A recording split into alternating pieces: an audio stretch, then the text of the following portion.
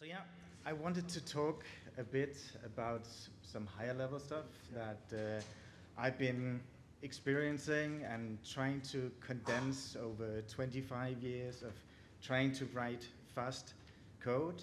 And I try to give more of an overall feeling than command line things or code examples or things that are very concrete, but more of a higher level view of my experiences and what I tried to pick up. So first of all, I love Florence. I was here when I was 18 years old. That's a lot of years ago. And it's always fascinating to be back.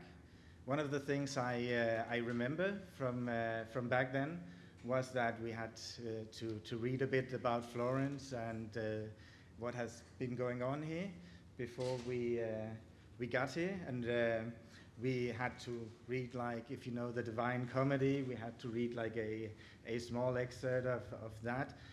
We also read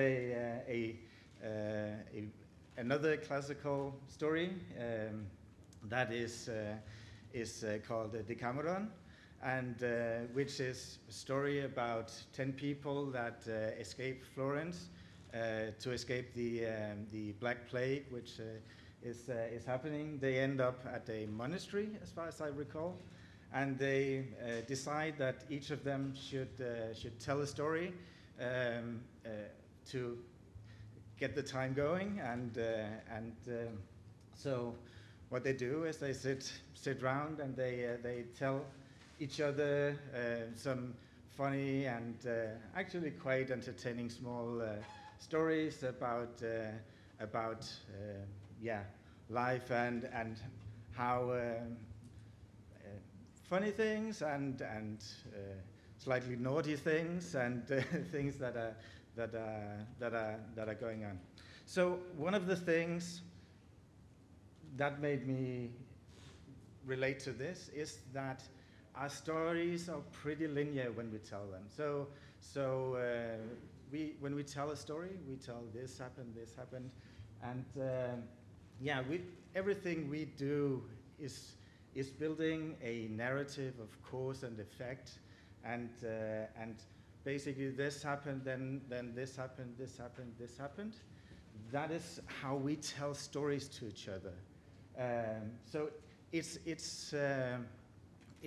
pretty linear, right? That's how our brains work when we want to explain something to each other.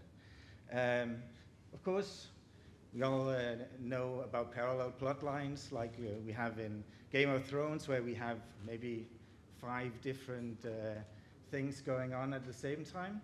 But that is pretty much how we the limit of what we go to. Like we don't tell 100 stories overlapping, because nobody can really keep that in their mind, and that's also why when we describe something, typically it's flowcharts. So have this going to this, going to this, going to this. Then this happens, it goes back up there, or it goes back down there. So it's a pretty common way of describing things.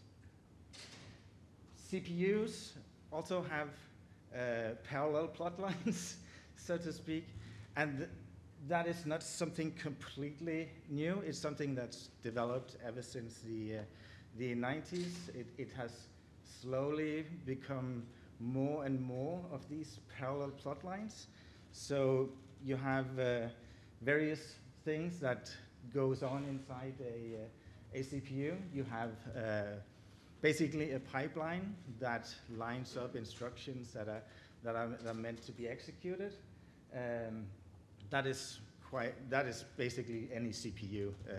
Even going back to the very old ones, they have typically a few steps to execute it.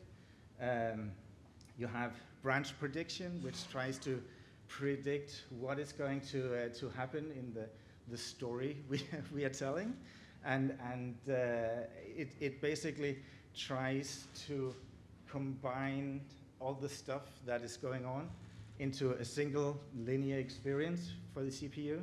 No, it's a bit stretched, but you even have out-of-order execution, which can basically rearrange parts of the code, so things that aren't parallel in the way it's written. If the CPU can see, hey, I can do this because nothing that I'm doing right now is affecting what I'm about to do later down the line, it can actually move it up and start doing it in parallel. We have speculative execution, which is kind of linked to the branch prediction, where it actually evaluates different paths of execution, and then when it later knows which one was the correct one, it will discard the data, hopefully, otherwise we have exploits. And then it will actually choose whichever outcome was the correct one. It's kind of like quantum mechanics, where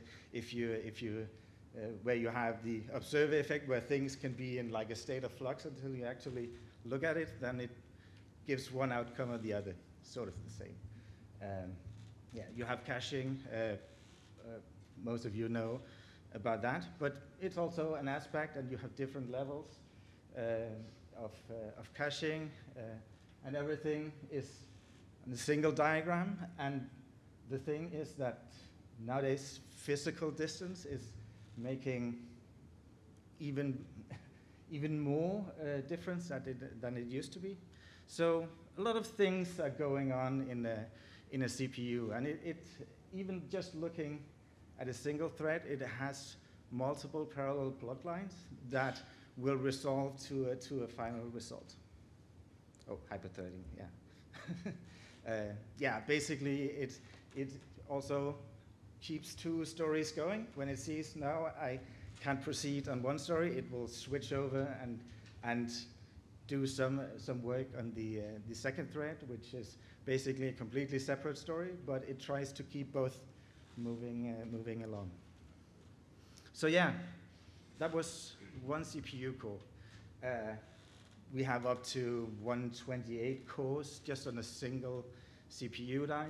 So that is a lot of parallel plot lines, right? So the thing is that you have basically a very, very parallel CPU. But the thing is that we think a lot in linear fashion, in a linear fashion. So that gives some interesting complexity, because when you also look into distributed systems, you even take one machine and you split it out into many more. So yeah, multiple CPUs, multiple nodes. You have remote data to those nodes. You have RPC calls going out to other services that are going on. You want to create some form of uniformity with what you're doing. So you don't want so you want a uniform behavior from all the servers and everything going on in your cluster. So yeah, there's a little brain explosion there, because it can be overwhelming to look at it that way. And yeah, for me it feels like kind of a puzzle when you're looking at these systems. So nowadays we have more complexity, more things interacting. We just get more and more data. So it's not even like you can the hardware scales with the amount of data that you get. So basically, sequential execution is not going to get any better. So you have tiny increments every year, maybe 5, if you're lucky, 10% increase in sequential execution of CPUs. So, and that's been going on for a while. I don't think that's like a huge surprise for that many of you. But yeah, the obvious thing is that we have to think in a more parallel way as we go. And at least from my experience, the design of what we are working with is now more important than it ever was, because to get all these things going, we need to maybe get a bit out of our comfort zone. But yeah, when we design things, we say a lot of traditional thinking says, hey, do we run first, then optimize later. That has been a fairly common, and don't really think about get the functionality down first, write your tests, everything, get it deployed, test it out. The thing is that it gives these linear design systems, unless you think parallelism into the design of what you're doing. And effectively, that also limits your ability to do these optimizations, which kind of can get you a V1 that you're stuck with, not because you want to, but because the changing to a different pattern is basically a complete start from scratch. And we all know in the real world, you say it's a V1 and we'll rewrite everything, but you kind of tend to get stuck with the V1, at least for quite a while. So yeah, optimization starts at the top, and when you think of these, it's not one correct thing to do. It's not like a grand idea that or usually it isn't, but it's 1,000 small right things that you do along the way as you build it. Of course, you can make things that you can fix up later, but if the overall picture of your application isn't it isn't feasible to scale, then yeah, you're stuck with it for a while. One of the things I tend to think about with this is all of you here know the Go and the Go compile speed. At least in my mind, that could only happen because from the very first second they sat down and started writing the Go compiler, the goal was this must be fast. And so even the language has some aspects to it that are contributing to making Go a very, very pleasant compile experience, because it's one of those things, it can be really, really hard to fix later down the line. So instead, they designed it to be fast, and then they actually did the correct implementation when they rewrote to Go, which is more, which of course made it slower for a while at least, but the overall framework made it so that it didn't actually degrade more than maybe 50% for the initial version they released that was written in Go. So yeah, how do we start to think about this? There's a hint in the background. So yeah, one of the things I love is to watch Formula One racing. Hoping here in Italy that at least someone who has the same passion as I do.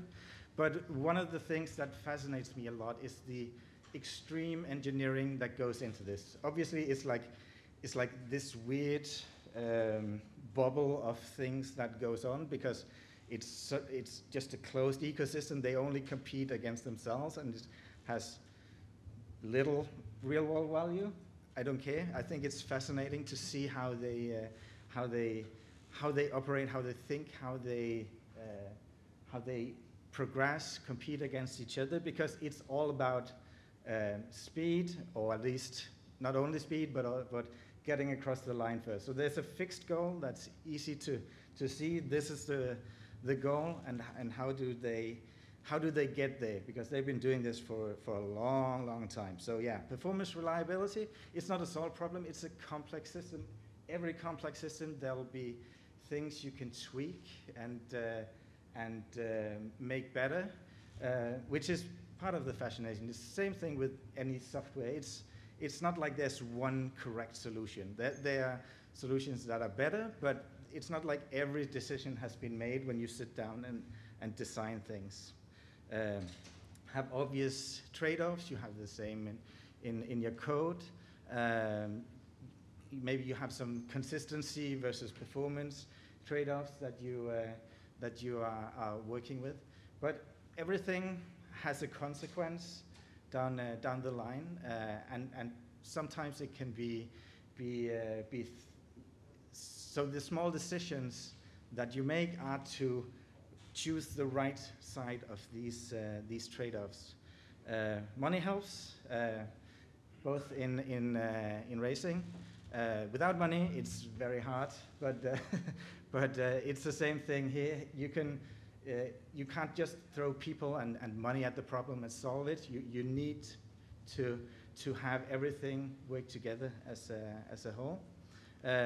One example is that computational fluid dynamics is a thing that is used, but it's used. People think that, okay, that just solves the issue. How do you design a car? You do something in CAD and you put it into a CFD program and it'll tell you how to fix up. No.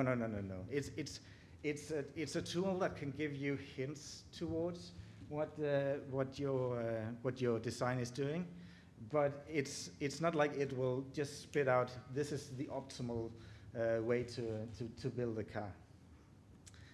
So yeah, this is Adrian Newey. He's a very famous Formula One designer and has won more championships than anybody. One of the things I noted hearing a podcast with him is that if you get the underlying architecture wrong, you're stuck with that, because as with software and race cars, once you've decided on the overall structure of things, changing that takes time, effort, and for race cars, it's a 1-year cycle, so they do a new one at the end of the year, and they can make tweaks, but if you get the very overall theme wrong, then you're stuck with it, and they don't like that. They don't like having a slow car for at least a year. So yeah, some part of this is building on what you think and also what you feel is the right thing.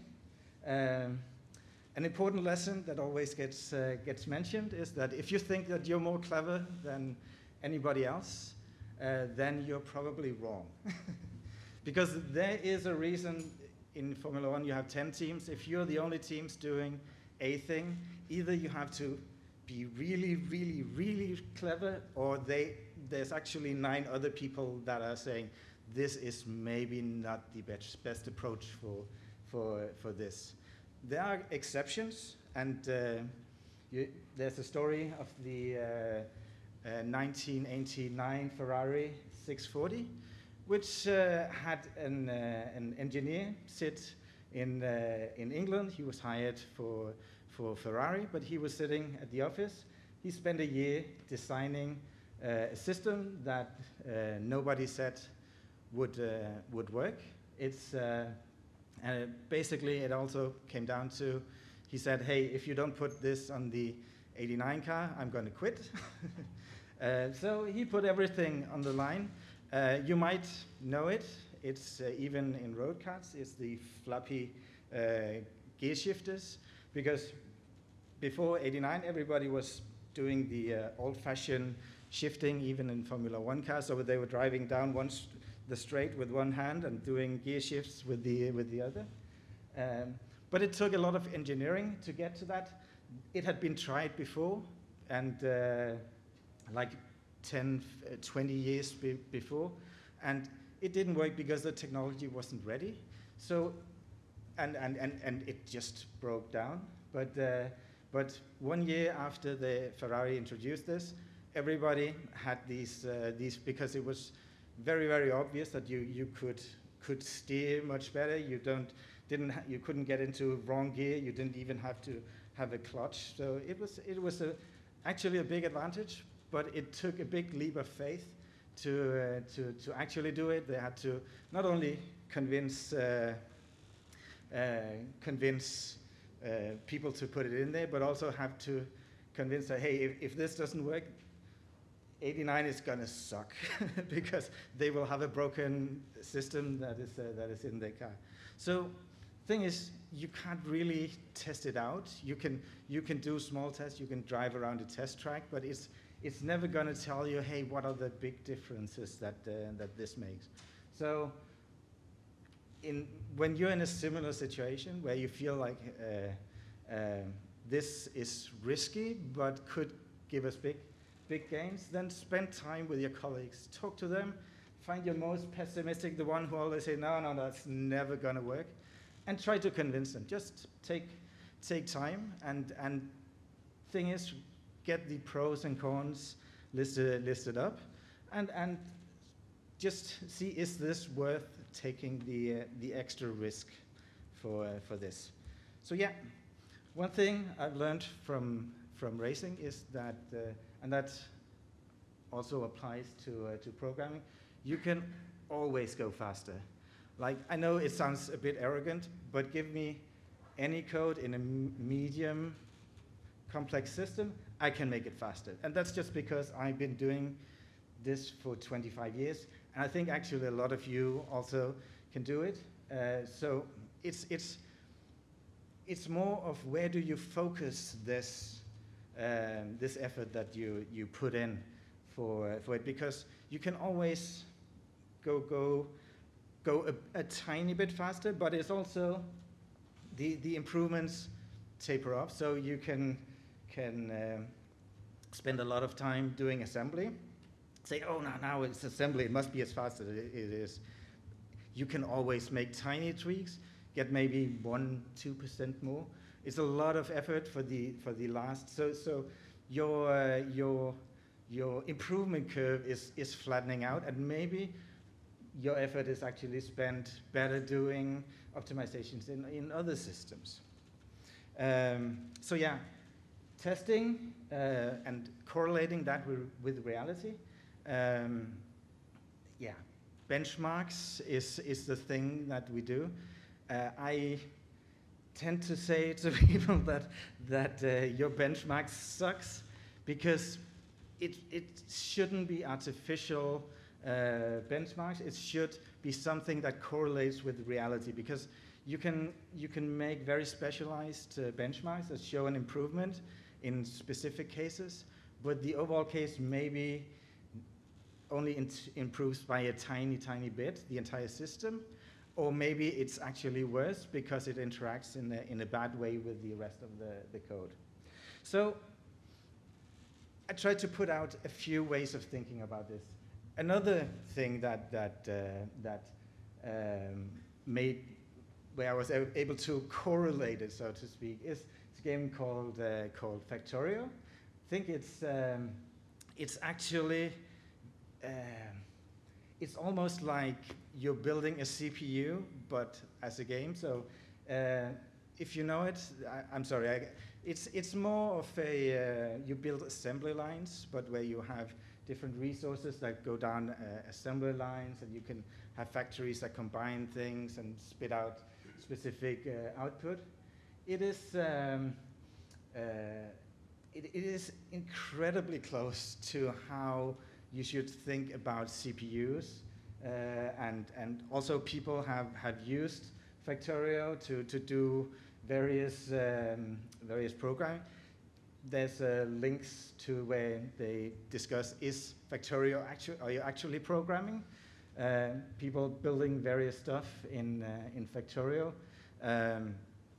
And I guess you've also, a lot of you have also seen building CPUs in Minecraft, but this is actually very close because it also emulates like the physical distance that things have to move. So you have latency and you have being able to separate different signals from each other. Actually, it's so close to it.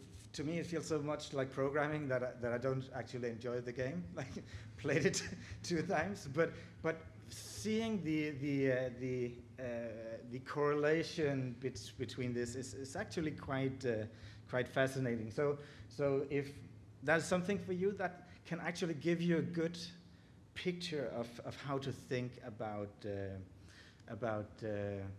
making things flow, so to speak.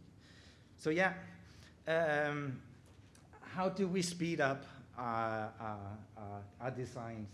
So most speed ups are specializations. So that is very typical when you work. You do a very generic, and then maybe you optimize for some very common scenarios, and you do specialization, and you jump to this specialized piece of code that will, in certain scenarios, or in most scenarios, let's put it that way, be faster for your code, but you have fallback for the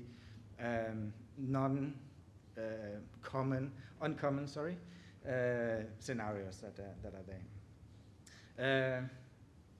Thing about improving speed is that they seem very obvious afterwards, but you could. I have code that has lived there in my repo for 5 years or something. I say doesn't get any better than that, and then suddenly something clicks somewhere, and if I do this, and if I do this, and if I do this, then it might actually. And looking back at the improvement, it seemed, why didn't I do this from the beginning? So a lot of it is also trying to open your mind to thinking in a different way. So very creative, I feel these things are. Of course, focus on proven bottlenecks, and don't, try to see if you can figure out what is limiting me in this scenario I'm working on. And since it's Go, we have allocations. You have to do it. It sucks, but that's the curse of Go, that we have to optimize our allocations. It's a wonderful language, and you can work around these damn allocations. So yeah, truly separate your work. So and that I tried some pasta. I thought that was like strands and things. The thing is that when you design and you think of a system, then try to see what is my single-threaded logic bottleneck, and try to reduce that down as much as possible. An example, I did a backbone grid implementation where things go through a single connection, messages between servers. And thing is that, okay, I know I have to stuff everything onto a single connection. And how do I, so I have these messages that are like serialized data. So, okay, let me try to reduce everything related to stuffing things onto a single connection, because I know that that's going to be a bottleneck at some point, right? So instead of sending them the message and having it be serialized in the thread that also writes it to, it seems obvious afterwards, right? That hey, you serialize in different threads and send the serialized data, but it's like these small obvious things. Think what is my single threaded? What is the story where I can't put out any of the paths and do them in parallel anymore? Also, when you do concurrent work. The longest, so concurrent work means that you have a task, you split it up. I looked at somebody who did a ray tracer, and he was so he was drawing a ray trace picture, and he asked the question, hey, when I split this up into 4 Go routines, why is it only twice as fast? It doesn't make sense to me. And the thing is that rendering these images, it's not a linear time thing. So 20 lines doesn't take always the same time as 20 other random lines. So the thing is, when he splits it up into 4, it's the slowest one that gives you the wall time of your function. So instead of maybe doing 4, just split, draw 1 line, combine them later. Of course, it seems obvious afterwards, but the thing is, you have to think about each of the parts when you split out and merge them back together. That the slowest part is actually the one that decides how fast your function is.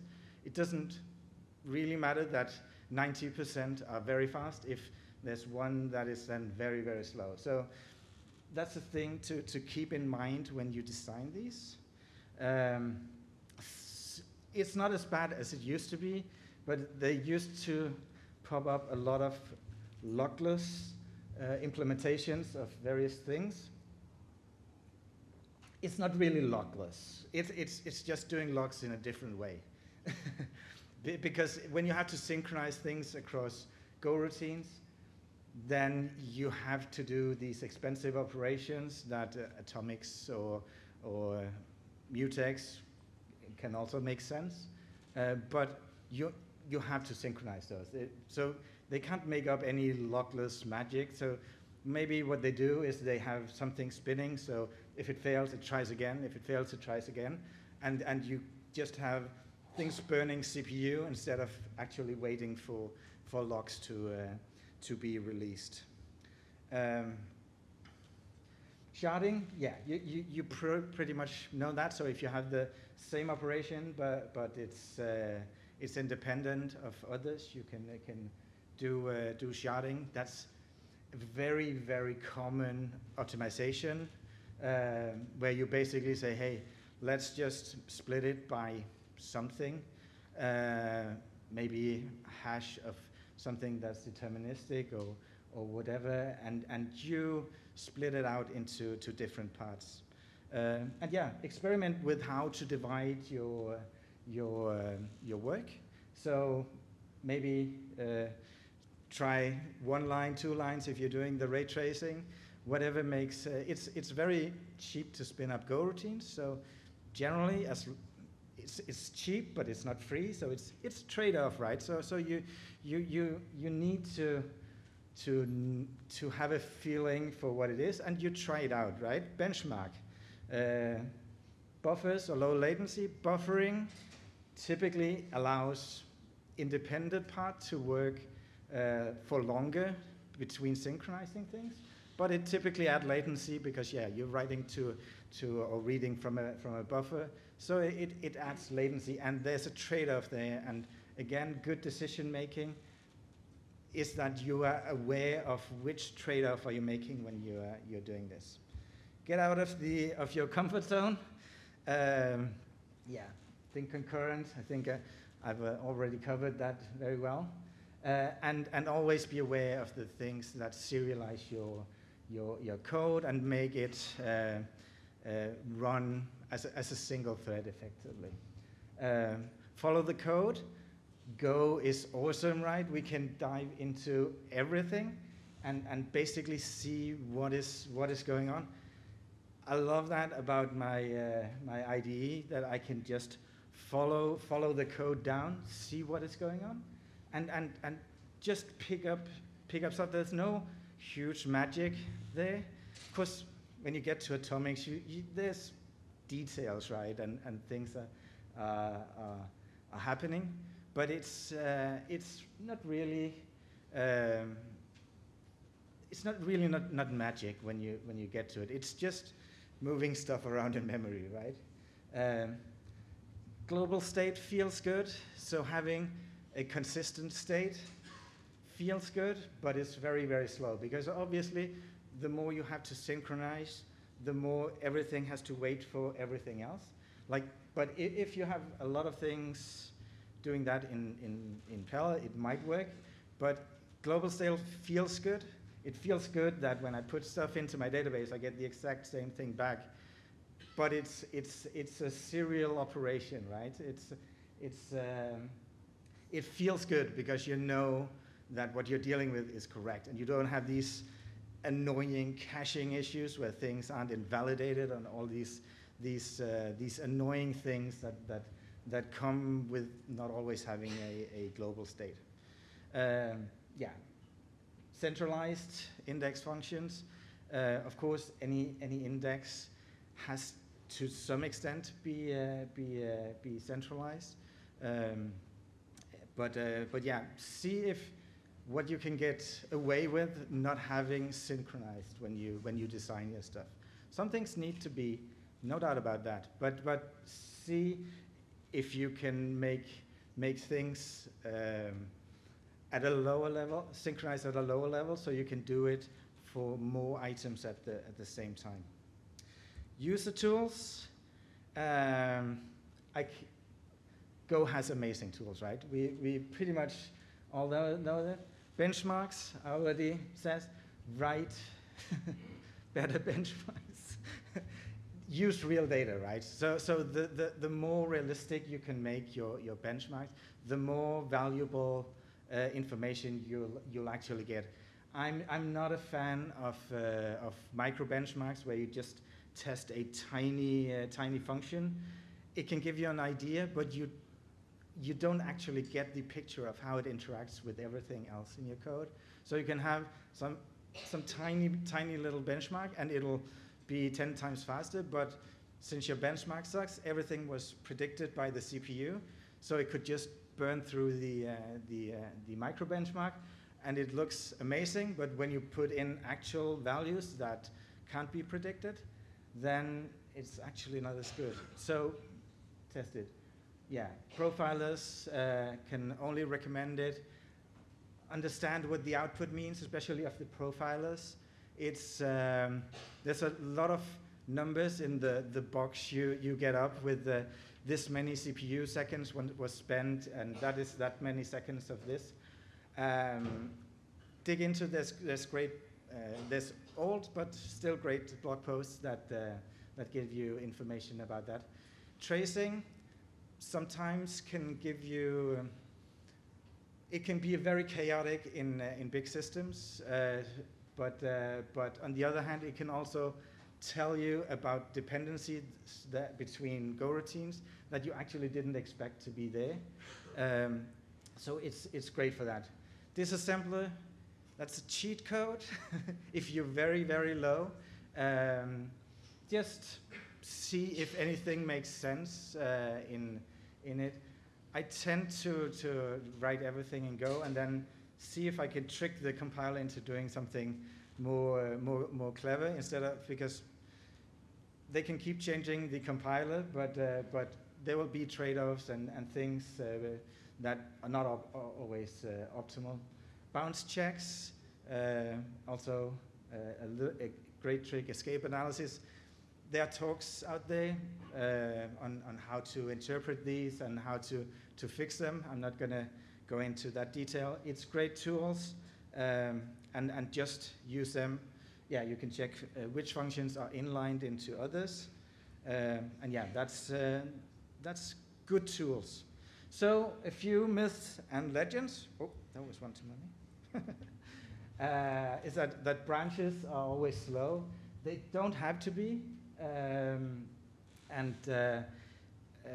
So if you're branching on random data, then it is pretty much given that it will take more time, because the CPU, again, it can't predict the way your story is going, right? So it has a diverging path, and it has to resolve these at some point.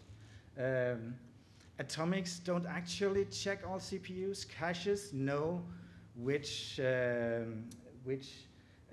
values are valid. So atomics don't actually have to go and ask all CPUs of the values. I think that's a bit of a surprise for some, but that's an implementation thing. Depends on the CPU, but you shouldn't actually be too afraid of that, even though they are bad.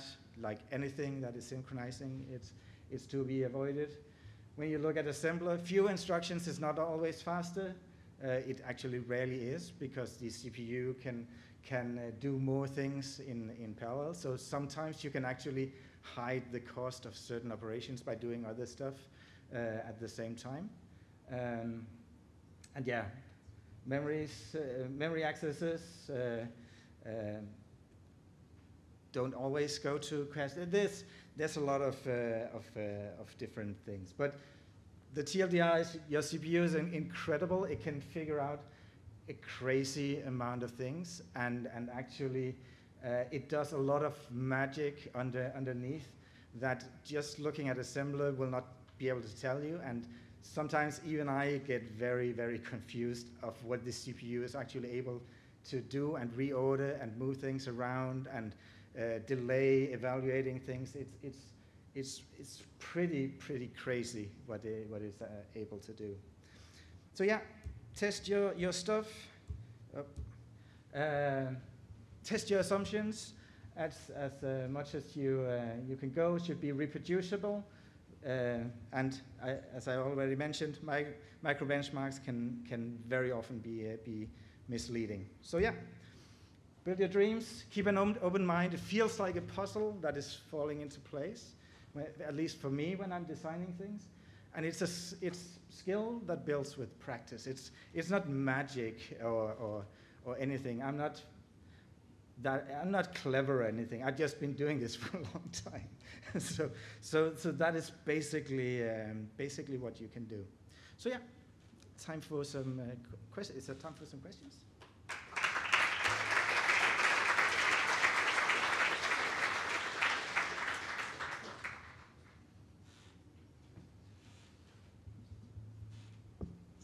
If you have, well, yeah, okay. Thank you very much for the talk. It was very interesting, also entertaining. I do have a question. You did come up with a metaphor of building a racing car, Yes. right? And in a way, wouldn't the architecture of the racing car define your speed limit? So however much you optimize, you will basically get to this asymptotic, as you mentioned, limit. Can that limit pretty much be a local minimum? So it's basically like your architecture binds what you can do. And if that's the case, how do you even recognize such an occurrence? Exactly. It's a trade-off often between top speed and how fast you can drive around corners with the downforce, because those are opposites. So the more downforce you have, the slower you go down the straight. So it's a trade-off for that. And the thing is that when they get that, they can do tweaks, and that sort of sets the minimum and maximum, but you can't change the overall. Everything affects when you're building a race car or anything. Everything affects this trade-off and the max and minimum that you can get from the given architecture, which is like the frame of the car. They can't change that. It's too big of a thing to rebuild everything in between each race. So it's actually quite similar trade-off. And you have the same with software. You can get this close, but you need to actually pull out a lot of stuff to get to the next level. And being able to recognize that is not always easy.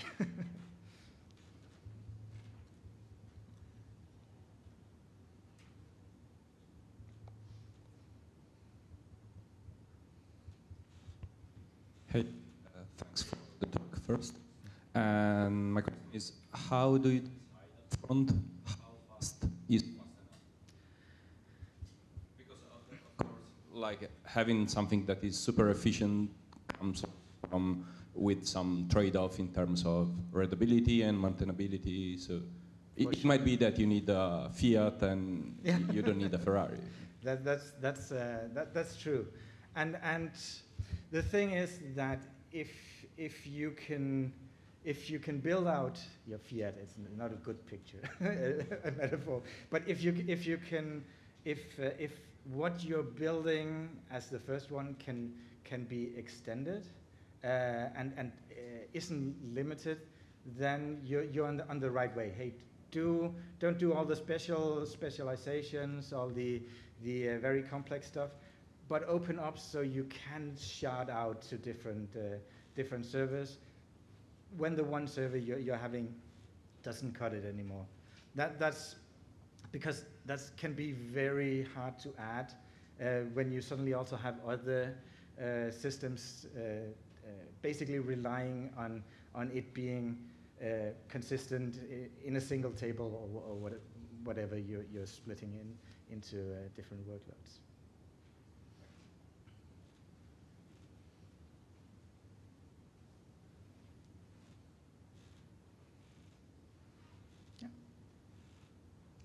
Guess this is it. Thank you, Klaus. Thank you.